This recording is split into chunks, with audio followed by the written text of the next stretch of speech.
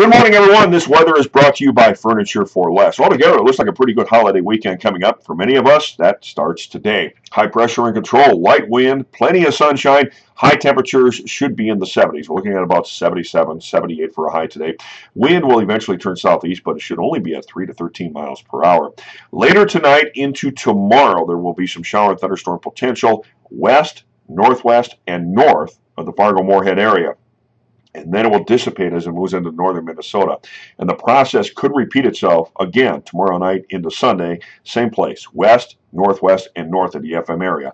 Therefore, I'm looking at what appears to be a dry weekend coming up. On Monday, however, July 4th, there's a slight chance that a shower or thunderstorm could move on in, but it's certainly not going to be enough to interrupt any outdoor plans coming up. Highs through the period should generally be in the 80s, maybe approaching 90 by July 4th. Get out and enjoy.